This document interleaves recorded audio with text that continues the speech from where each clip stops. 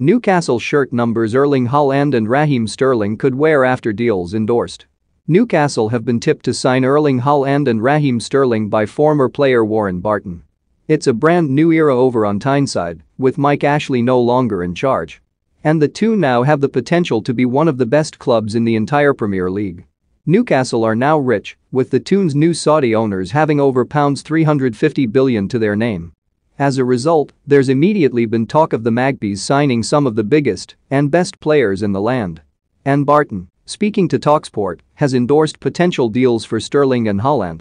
"Haaland, I think long-term he's aggressive, he scores goals, he's right up my alley," he said. "He's someone I would like to have, you haven't got to worry about his temperament, you haven't got to worry, because of his upbringing with his daddy knows England and the philosophy, and I love him. Think you know sport?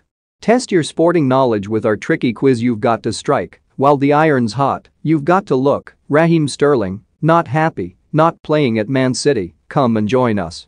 So Express Sport will now take a look at all the numbers available to the pair if they arrive.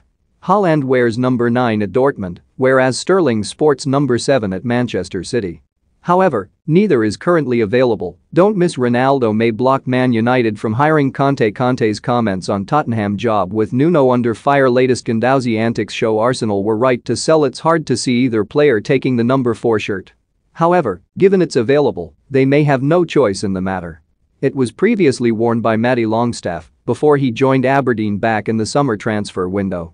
But it's been worn by club heroes Kevin Nolan, Norberto Solano and Johan Cabet in the past. Haaland would, in an ideal world, wear the number 9 jersey.